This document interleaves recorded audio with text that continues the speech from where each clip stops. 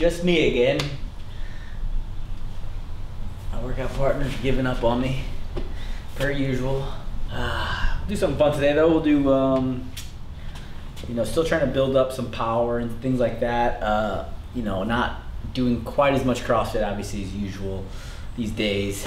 Definitely focusing solely on the boxing, but still using some CrossFit style of working out to stay in shape and to build power. So gonna do a little sled push, power clean workout, and then yeah, maybe some accessory stuff afterwards. So yeah, so it's CrossFit Games week.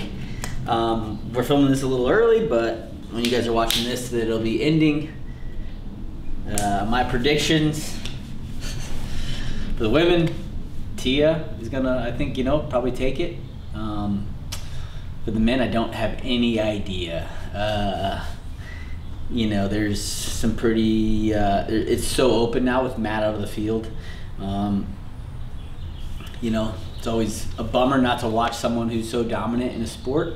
Matt, you know, I think he's decided to take this year off. We might see him come back, who knows.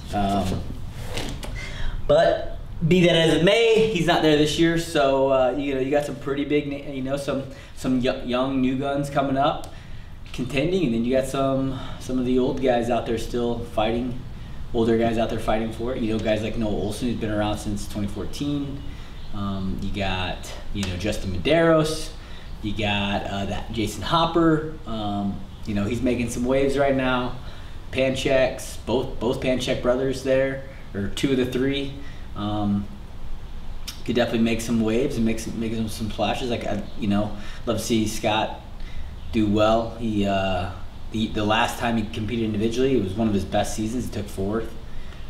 Just finished off the podium. So, you know, it'll be interesting to see him and his brother in there fighting. I want to go with Justin Medeiros. I think that kid's a stud. I think he's a up and coming animal. I like his attitude. I like his grit. I like his toughness. So really hoping he does well.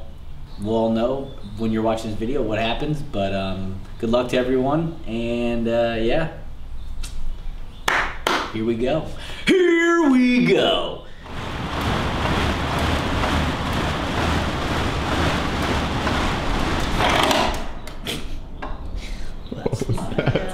That's my shoelace getting caught.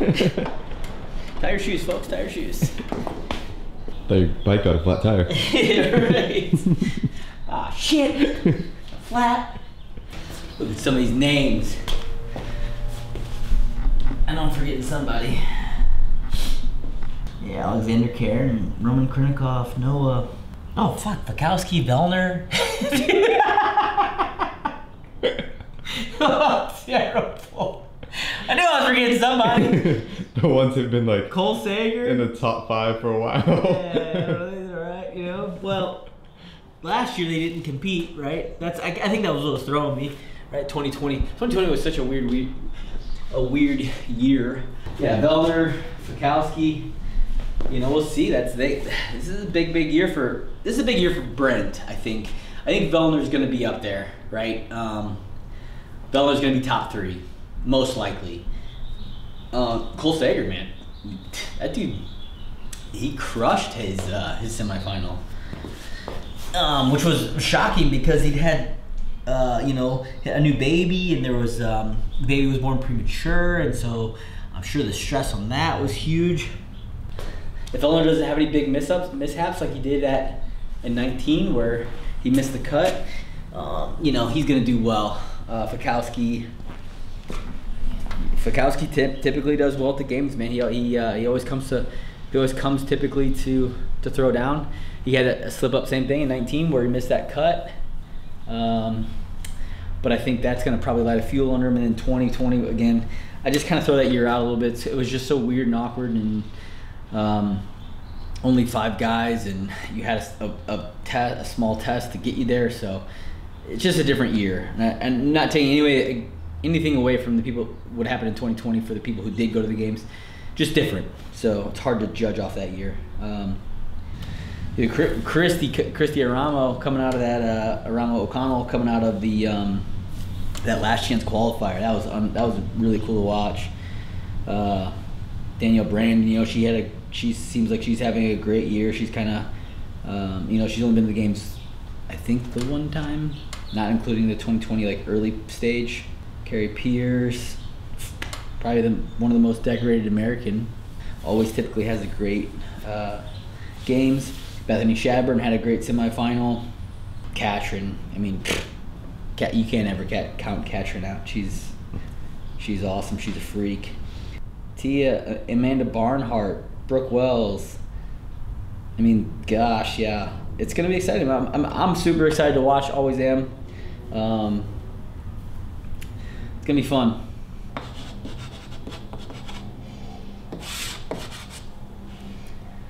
All right, so the workout's gonna be 10 power cleans at 155 pounds. I'm staying lighter on my weights right now. It's just not something that I'm focusing on, right? It's getting strong, so, but I still want to build some power, and power cleans are a great tool. Sled push is another great tool for that. So, not going super heavy on this.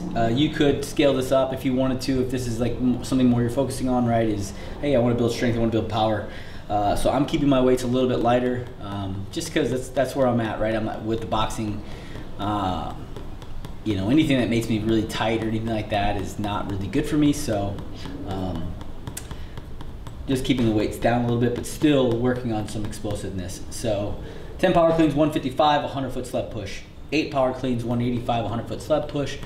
6 power cleans at 205, 100-foot sled push. Rest 2 minutes, and then I'm gonna go back up. So I'm gonna start with on the second set after the 2-minute rest, the 6 power cleans at 205 sled push. 8 power cleans, 185. 100-foot sled push, 10 power cleans, 155, 100-foot sled push. So you're gonna end with, you're not gonna start with the sled push and do the power cleans last. You're just going in reverse order now with the power clean weight and rep scheme. So yeah, should be good. I'm gonna have one bar, I'll change my weights. You can do it however you want. If you have multiple bars, it's not a big deal. It is what it is. So I'm just not gonna set up 3 bars.